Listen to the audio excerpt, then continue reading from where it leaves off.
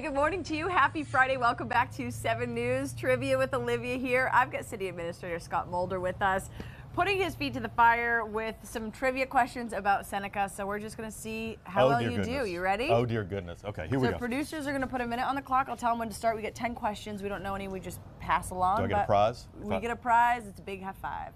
Oh, I can't get it yet. I got to answer the questions first. Sorry. Breaking the rules already. Producers, roll the clock. 3, 2, 1. First passenger train that ran through Seneca in what year?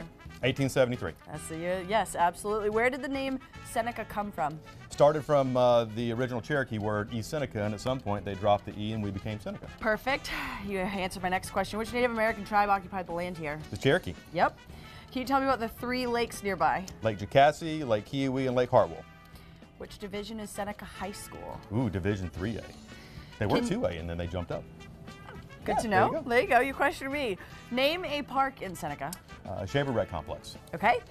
And can you tell me the intersection that Seneca, of the 2 railroads it was developed between? The Atlanta and Charlotte Airline Railroad and the Blue Ridge Airline Railroad.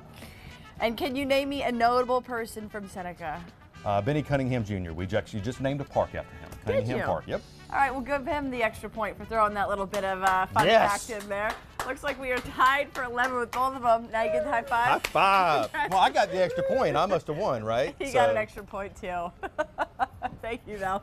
We'll send it this morning over to break. Don't go anywhere. You're watching 7 News.